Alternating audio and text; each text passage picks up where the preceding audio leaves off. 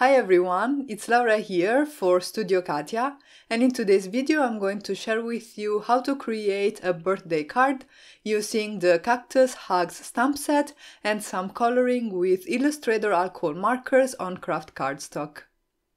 I started by doing some die cutting to create the elements that I'll be using on my card base. I die cut some Bristol Smooth cardstock by Strathmore using the dotted square frame die by Studio Katia, and then I also used the rectangle die in the Darling Ribbon and Dotted Frames dies to die cut some Nina Desert Storm cardstock to the standard A2 size, so 4 1/4 by 5.5 inches, and I'll be layering these two panels on my card base. The images that I chose today are part of the Cactus Hugs stamp set. It's really cute with all these cacti images, and it also has some smiley faces. I didn't use them today, but they're going to add a touch of cuteness to your cards.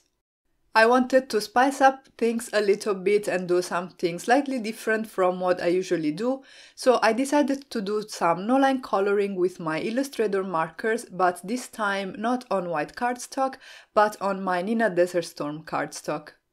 The ink that I used for my stamping is Ink on 3 Fade Out ink, which is great for no-line coloring, and it will work with alcohol-based as well as water-based media. And as I said, for the coloring today, I'm going to use my Illustrator markers.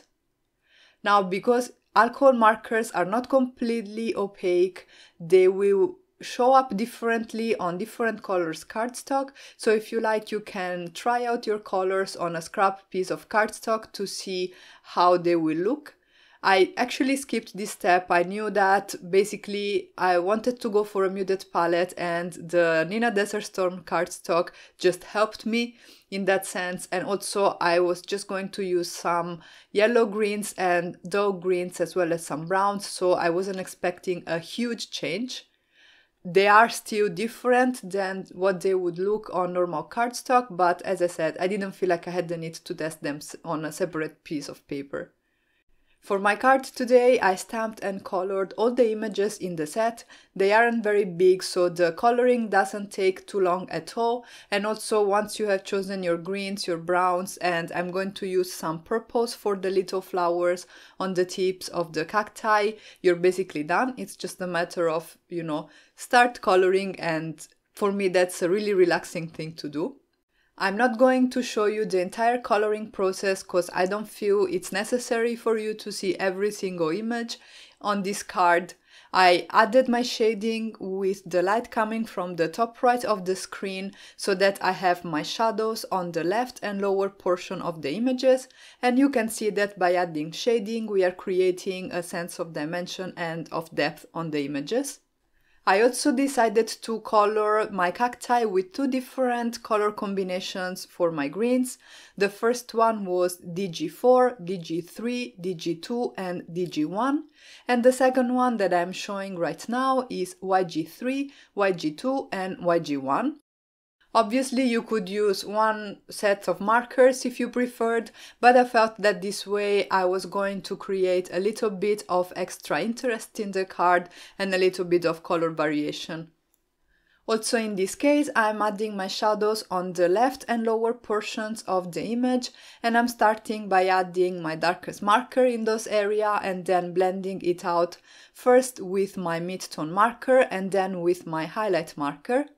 And then to intensify the shadows and create a little bit more contrast and enhance sense of dimension, I'm coming in with a second layer with the same markers. Once I was done coloring the images, I die cut them with the coordinating dies. And by doing this no-line coloring, I did lose a little bit of the detail that you have in the stamped images, and some of it I'm going to recreate now, but just for the two cacti where the die also cuts the thorns. So I'm just using the stamp packaging as a reference to see where the thorns were added by the Illustrator, and I'm using a DG2 marker, so it's a little bit of a light marker, it's like my mid-tone marker, to add the thorns back in these two cacti, and then I moved on and started assembling everything. Before actually moving on, I wanted to just say that you can totally skip this step. I did it only because some of the die-cut images included the outline of the thorns, as I said, and I thought this would give them a more finished look. But in any case, after we have taken care of our images, we can go ahead and start assembling our card. I adhered the squared grid on my card base using my Studio Katia liquid glue because that gives me a little bit of wiggle time to position everything correctly and make sure that everything is straight and centered. To add a little bit of extra interest to the card, I decided to raise my images on some Studio Katia foam tape. I first arranged them on my card base without actually adhering them. I took a picture and I used that as a reference, and then I went ahead and glued everything in place.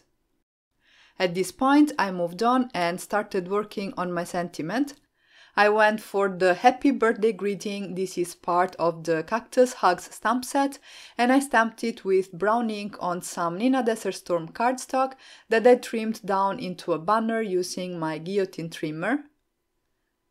I'm using the plastic guard to help me line up the sentiment on my banner, and then I also cut one of the sides at an angle to create a little bit more interest on the banner itself, and I adhered it flat on my card front. At this point, it was time to add some finishing touches, and I wanted to keep the card pretty simple, so the only thing that I added are these gold foiled pearls by Studio Katia, which I'm gluing down with my embellishment wand and Studio Katia glue. And I think that with or without pearls, this design would work well for a masculine card too. I have my card base here. This is some heavyweight white cardstock cut to 4 1/4 by 11 inches and scored at 5.5 inches, and I'm going to use again my Studio Katia liquid glue to adhere the card front to the card base. I made sure that everything is aligned correctly, and that finished off my card. Here you can see a close-up of this project. It was really quick to make, but I think the fact that we used this no-line coloring adds some extra something to the project itself, and as I said, I think this would work great as a masculine card as well. And that's it for today.